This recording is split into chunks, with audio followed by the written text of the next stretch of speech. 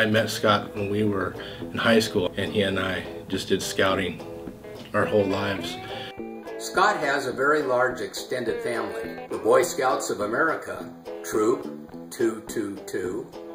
He's always been in support of the Scouts and always been a full participant in scouting events. I remember as a Scout, the first event I had was a flag ceremony at the Westin Inn Hotel, and he put a lot of faith in me. He had my back, and he actually mentors these boys above and beyond, not just as a Scoutmaster in our troop, but outside of our troop.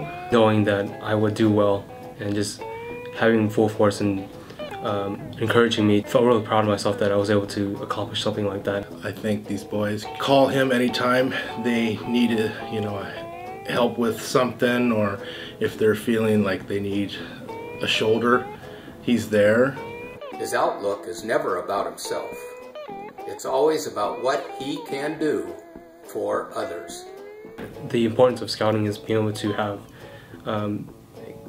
kids be able to go and experience the outdoors, and from there learn to better themselves, to learn from what the outdoor has to teach them and include that into what they can give to their community. To see him get awarded this is pretty cool. I'm very proud of him, and he's worked very hard.